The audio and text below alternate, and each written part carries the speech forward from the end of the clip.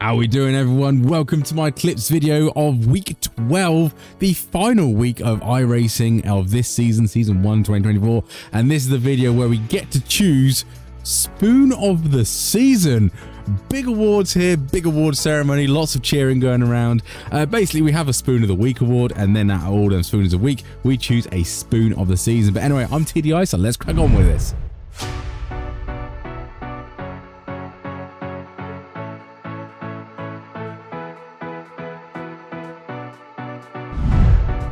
Right then, this one is sent in from Storm, so thank you very much, Storm. It's an oval in the, I don't even know what these cars are, the little legends or whatever. No, they're not legends. And why is he going the wrong way? Okay, so he gets spun, a little bit in netcode, but gets spun, does a UE, and then decides to drive up the circuit. What? So hang on a minute. I'm just rewinding this back. Yeah, you're not the guy that spun him, were you? You're car 3. So white, blue bonnet, white background. No, because car 3 spins out on the infield, so he's here. And then you come round. And you've got you've got the Go TV car. Nice livery. Right. Does he think that you're the one that he must do? What an absolute spanner. That is completely moronic, his decision making there to take you out just because he's got it wrong. He got spun out. All right, fair enough. You get spun out. But why then take out the other person? It just makes you bad as the guy that you spun out with, and you've got it wrong. The amount of people that we've seen on this season doing this is remarkable. Right then, next clip is from Booty, so thank you very much. Yeah, let's have a nosy at this then. So, we're watching the pink car. Yeah, okay, good dive bomb. Not bad. Not bad at all. He held his line, and we'll fast forward a little bit now, which is nice. So we're going too wide. See, that's the problem with getting it into the last corner, right? Because if you don't get it right, you're going to be slow on exit, and then you lose the slipstream. And round into Lagos, coming up the hill, the slipstream is so important, it's ridiculous. So this is where it's not always good to do it into the last corner. You may as well step behind him, get the slipstream, and then you can get the slipstream of the guys in front. But overtaking when the other car's in the slipstream is also very difficult. This is where it's like one of them awkward things. And yeah, okay. So he comes away from the line and keeps coming on the what? Like, yeah, turn 1 at Interlagos, it does this. People turn in massively early when they got a car on the inside. It's like, you can't do that because there's a car there who's braking in a straight line, which is fine. I mean, I'm glad you carried on and he's had issues, which is the best thing, to be honest. But yeah, it just seems a bit sort of like, why are you turning into someone like that? I don't get it. I'm confused. Right then, so this is a few different angles, so we'll pitch on for this one, but this is Booty again. SF23 at the start of Suzuka, a little bit of a wobble, fair enough, and yeah, where are we going after this then? Round turn 1, there he goes, yep, hang on, slow down. I think we're on board with Steve in this one, aren't we? Yeah, so go slightly wide, spins, and then all shenanigans happen, so let's have a look at another angle. So I think we're on board with Booty just because this looks like a McLaren livery. And I think it's this car here. So we'll keep an eye on him. So we're coming into turn 1 again. He goes a little bit wide. What the hell? Yeah, there she goes. That was, if that was you, Booty, then you were very close to getting tagged on that one. That was definitely a brown flag moment. This is the off-board now. So let's watch the off-board. Let's fast forward it a little bit. I know it doesn't take long to get down to turn 1, but fair enough. He does get a good start. He gets like maybe 1 or 2 positions here. And then she goes too wide. I think that car freaks him out as well. So he brakes and then that sends the car around and then she's away. Yeah. You got killed by some bodywork, which thank goodness is a ghosted bodywork. Yeah, poor dude, but brown flag in front of your eyes. Jeez, very much a brown flag in front of your eyes. So this is another one from Booty. Apparently he's not involved with this one. 2 cars in the V3 race he was doing. So this is what we were viewing. So this is just 2 random people. And yeah, the second, I suppose the second hairpin. Look at the size of that netcode. That is literally a few tyre thicknesses there. Jeez. Okay, that's bad for this Alpine livery, but it's an Alpine and an Aston Martin livery. So, and of course, Did you see that towards the end there? Like, his car has disintegrated where the car hasn't been touched. Geez, that's a bad... I mean, I've had worse netcode, but that is a pretty bad netcode, particularly for close racing. I mean, it was a good sort of few tyre widths, weren't it? Let's be honest. Right then, here we go. Welsh Warrior. I did not participate in Long Beach because it was not my friend, but you're doing the open session because we've got some GT4s up ahead there. So we're turning in... Oh, did you get tagged up the bum? I think you did. And then again, and then, oh, yeah, what can you do? You must have got tagged up the bum because there was no way you spun it just like that. Surely you got tagged up the bum. Yeah, a little bit. He's, you can't really do that in turn one. Let's have a nosy. Let's have a look at it here. Yeah, he's not, I don't think he's alongside of you enough to kind of, I always do it by tyres, right? His front tyre is not past your rear tyre. I think this was a silly move for him to do there. You'd already turned in. He did appear, but he appeared very, very late in my opinion. And turn one, you can't really do that with. And you've come off a lot worse, and he may have got away with that annoyingly. But utter carnage there.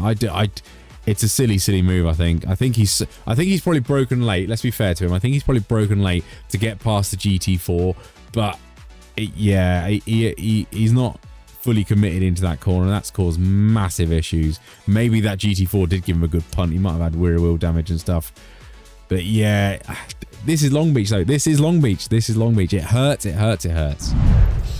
Right, and this is from Tom B and Welsh Warrior. So thank you very much for this one. So this is Welsh Warrior's POV. Very nice at the top there. Freebies galore. Did I just spot someone going over the barrier? Oh no, it's a bit of car. A bit of car went into that fence in there, wasn't there? So there's two gone. That's nice. Win for that one. We always like freebies. Yeah, they must have had... 3 of them had issues. And this is Tom's POV. Whee! So Tom B was the person ahead of Welsh Warrior. So we got through there quite nicely. Annoyingly, it happens. Long Beach again, it happens. Run a little bit wide. He's got a little... The rear tyres weren't able to cope. He's gone into the barrier. The car here's got caught up in it as well. And luckily, our 2 viewers got through there scot-free. Turn 1 at Long Beach is definitely one of those things. It can be a little bugger, to be honest. And the track temps at Long Beach is normally melting. Right then, Welsh Warrior. And again, so thank you very much for this one. Yeah, let's have a look at this. Yep. GT4's having an argument with themselves and everyone just ploughing in. So, yeah, the McLaren, I mean, the Mercedes... Oh, too far back. The McLaren's gone up the inside of the Mercedes, spun them both out, and then everyone's just come ploughing in. And of course, no one's going to lift up the throttle or stop or anything, are they? Yeah, everyone just comes ploughing in. I'd like to see who's the problem. Do we have a close-up of the GT4s? Yes, we do. Here we go. Yeah, you see, what's the McLaren doing? Is sticking his nose in there. You know, it's... He's tried to do a move and use the LMP3 as an overtaking opportunity. And he hasn't got anywhere near next to him in the slightest. The moment of contact... it's very like the Mercedes is more ahead than the McLaren in it. The McLaren is in the wrong here, to be honest. I don't think he should have gone for this move, and it backfired immensely. He's not, yeah, look, he's not even remotely across at this point, is he? It's an awkward place to overtake Long Beach, and people get desperate and they try silly moves like this, and half the time it doesn't work, and it happens to this. So it's really awkward. And then not only do you catch up this LMP, there's another LMP there, then hit, you know, you just cause carnage for everyone. And it's just, I wish people were a bit more sensible. If you can't get fully alongside, or at least half alongside, don't do it. Right then, so it's that time of the week where we look for Spoon of the Week. And I think you know where this is going. We've had a very similar one before, but it's got to be this guy. Yes, of course, it's Mr. Person that got spun out, which is, okay, getting spun out is a different conversation, but then drives up the wrong way of the track just to take out what he thinks, I believe, what he thinks is the car, because he aims for him, and it's completely the wrong car. And it's just like, I have no idea what this guy's doing here, because it makes no sense in the slightest. You get spun out. It's a very unfortunate thing. Let's have a look at it here. To be honest, I would argue that that's probably a little bit of this guy's fault for going up a little bit too much. You can see here, he just comes away from, yeah, maybe it's 3 car's fault actually. Looking at that, I think the 3 car does come down a little bit away from the yellow. Yeah, it's probably the 3 car's fault spinning him out, but you know, don't retaliate. Retaliation only makes you as bad as the other guy. So if you're mad at him, report him. That's the thing you should be doing. You shouldn't be taking the police, you know, you shouldn't be police, judge and executioner by yourself. You shouldn't do it. It's not right, because then you're just as bad as him, and he's the one that you got angry for taking you out. Just grow up, please. Grow up. But this guy is the spoon of the week. It's got to be. It has to be. Right then, spoon of the season, and it is a big one. It's an innocent mistake, but it was in the Daytona 24 hour, and the reason for that is this is why I think it got the spoon of the week, but this is why I think it deserves a season of the week, because you did it in a 24-hour race. You know, some things that you're trying to make overtakes in a 15-minute race, bit impatient, you could understand that a little bit. But it's a 24-hour race. There's like, I don't know, I think it was like 600 laps or something stupid in this. So I'm actually taking this from my own YouTube clip. Yeah, it's this guy. So here we have it. We're on board and we're looking at the dude behind, and yeah, he just comes from an actual country mile from the rear. Look at him come through, takes out that guy a little bit and goes off and spins in Narnia. The only thing that can save him for this is the fact that he only kind of took himself out. He did cause a bit of damage to the guy ahead, but the amount of cars he overtakes and tries to dive bomb, it's never going to work. It's utterly ridiculous. He's come around there from qualifying, and he's literally just been on this qualifying hot lap, and it's just this is a 24 hours. You can count them. There's a lot of hours. Why are you even doing this? Take it easy. It's lap 1. You special 3. You know, you went past 3 cars there. And you could, I mean, you glanced past another car, which I'm hoping didn't damage them, and they continue on. But really, dude, really? Spoon of the season has to be for just pure stupidity.